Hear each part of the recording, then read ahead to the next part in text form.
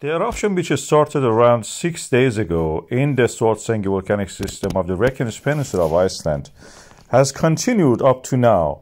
It started like this, and it actually crossed the older fissure that created the K1 volcano. K1 volcano took over at an early stage, and at the moment is the only active one.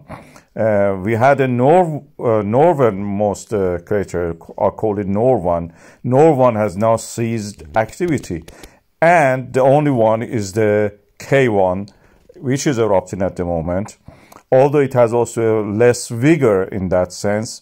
These are the two images, the lower one 2 a.m. and the top one 1 hour after that. As you can see, Nor1 is not erupting, only K1 is erupting with less vigor. Part of it can be due to the real difference in the magma eruption. Part of it can be due to the light affecting the amount of the magma we are seeing visible.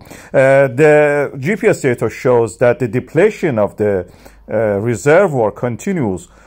Although Icelandic Meteorological Office says no, it is actually accumulating magma under that system. But the trend I'm seeing on all these GPS data stations shows opposite to that. So I have to see their evidence to actually, what is their base for that model that they are using.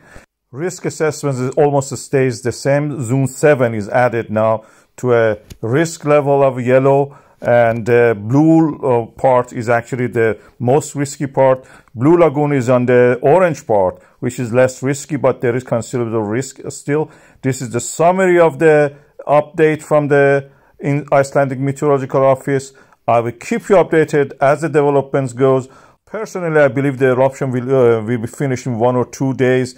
We will not see the weekend. We are seeing a lot of outgassing, and that's the process of actually finishing the eruption in the previous cases that we have seen in this area. I will keep you updated on that.